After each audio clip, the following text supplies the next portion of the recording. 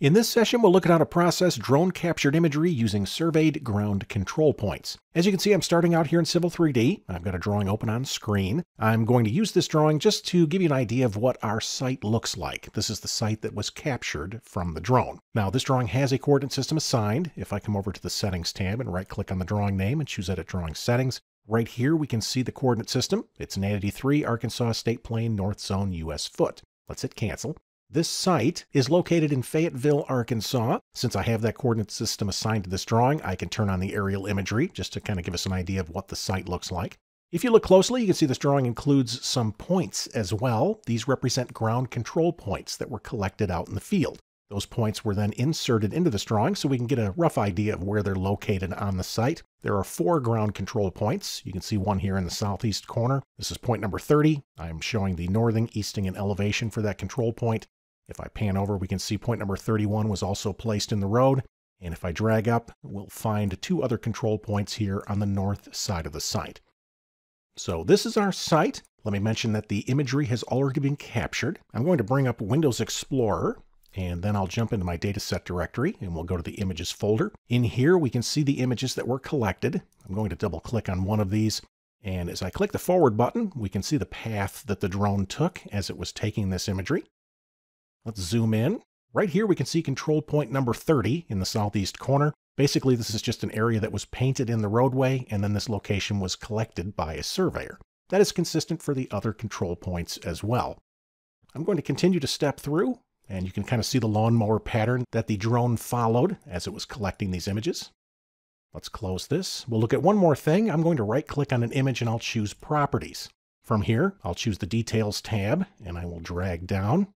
And right here, we can see that when the images were collected, the drone also passed along GPS information in the form of metadata. So each image has a unique latitude, longitude, and altitude. Knowing this, I could stitch these images together without ground control points and have a fairly accurate mesh and point cloud. That being said, if I want this data to align to my survey, I will need to use those ground control points. Let me click OK, and I'll close this. To start my process, I'm going to bring up ReCap. In ReCap, I'll choose New Project, and then I'll select Photo to 3D. This will launch ReCap Photo. Let me apologize here up front. Due to my screen size, this interface is going to be a little bit hard to see everything, so we may have to drag it up and down on occasion. I'm going to start in the Create 3D area. This is where I can select my imagery. Notice there are 2 options depending on how the imagery was collected. Since these images were collected using a drone, I'll select Aerial. And very minimalist interface here. I can click this button to add photos. I can click this button to add ground control points. Let's add photos first. I will then press Ctrl A to select all of my images, and I'll click Open. This will open all of the images in the interface. Once I have the images open, I could just come down and click Create. Remember that these images have latitude, longitude, and elevation on them. ReCap Photo can use that information to stitch these together to create a mesh. Once again, since I want this data to align to my survey information, I'm going to add ground control points as well. I'll do that by coming over and clicking Ground Control Points. At the top, I would select my desired coordinate system. Now you can see that's already set for me. I created one of these a little bit earlier. If I wanted to select a different coordinate system, I could click this ellipsis button and I could drag up and down. You'll find many of the same coordinate system options here that we have available in Civil 3D and Map 3D and InfraWorks. I'm going to hit Cancel. Down below is where I can define my control points, X, Y, and Z coordinates. If I choose Add Row, each row represents a ground control point. From here, if I wanted this to be a manual process, I could simply double-click and I could enter the X, Y, and Z information for each point. Instead, we can do things a little bit faster. I'm going to choose Delete Row. Now, let me mention we have to have at least 3 ground control points. I have 4 in this case, so that's perfect. Let's jump over to Civil 3D, and I am simply going to export these points. We'll do that by going to the Output ribbon tab, and then I'll choose Export Points.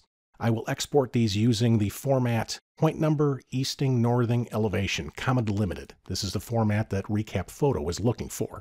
I will then choose my destination file. I'm going to save this in my dataset folder, and we'll call this Control Points. It'll have a CSV extension. Let me click Open. And I don't have to use the limit feature. These are the only 4 points in this file. Likewise, I'm not going to do any adjustments to these. I'll click OK. Then we'll jump back to ReCap Photo. And I'm going to bring back Windows Explorer. We'll jump into the dataset directory. and then we'll open this point file that I just created. I'm going to right-click and choose Open with Notepad. And I can close Windows Explorer. To add my ground control points, I will simply select this text. I'll right-click and choose Copy, and then I'll click over here, right-click, and choose Paste. Now the trick is to assign each of these ground control points to those marked locations on the site. I'm going to start by selecting ground control point number 30. You can see that you can easily select these just by clicking on them. I'm going to select number 30, and then I'm going to turn off Filter by GPS. This allows me to see every image that was collected. And then I will drag down until I find an image that contains that point. If you remember, that one was in the southeast corner. I'm going to click right here, and then I'll zoom in. I'll click to set my ground control point.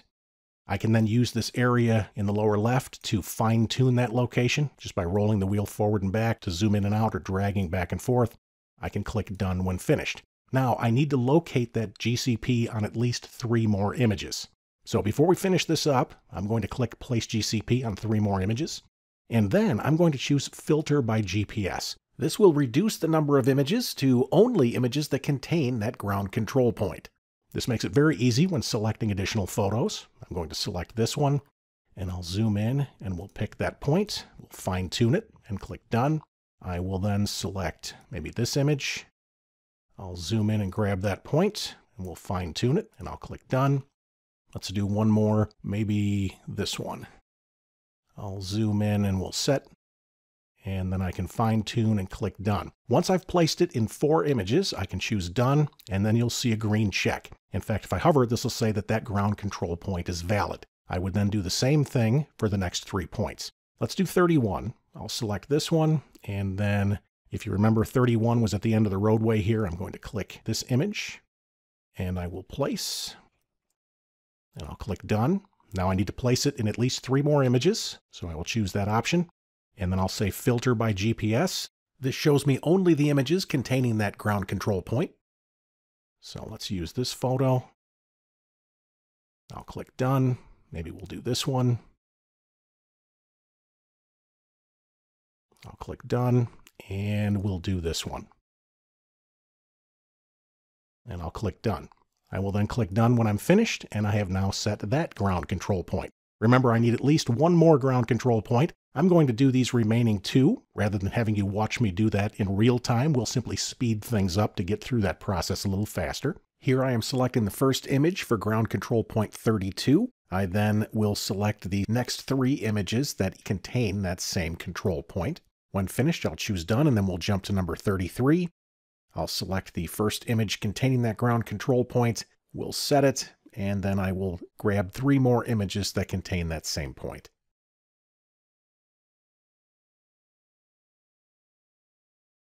When I'm finished creating ground control points, I will choose Done.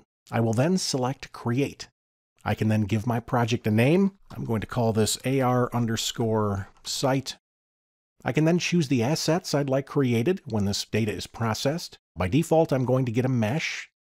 I can also select an RCS file. This would represent my point cloud. I can also choose to create a high-quality ortho aerial image.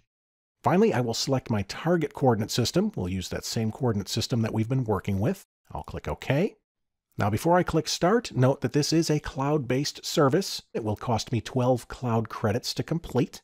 The number of cloud credits will depend on the number of images being processed. Let's click Start. And back here on the interface, you can see that it has started to upload those images. During the upload process, you do not want to close ReCap Photo, otherwise it will pause the upload. Once the images are uploaded to the cloud, the processing will begin. You can then close the application. The time it takes to create the 3D mesh and other deliverables will vary depending on the number of images. As a rough example, this dataset includes 87 images and takes about 2 hours to process in the cloud. Now, rather than waiting for this current process to complete, over here to the right you can see that I have a finished example of the same dataset. Using this icon, I can download the assets I selected to my local machine. Once again, I'm going to select my dataset folder. Right here you can see one that I downloaded a little bit earlier. That being said, let's go ahead and complete the download process so you can see what it looks like. I'm going to choose Select Folder to place the download in my dataset directory. The thumbnail will then keep us updated on the status of the download. Once the data has been downloaded to my machine, if I bring up Windows Explorer and we go to that dataset folder, here you can see the new one.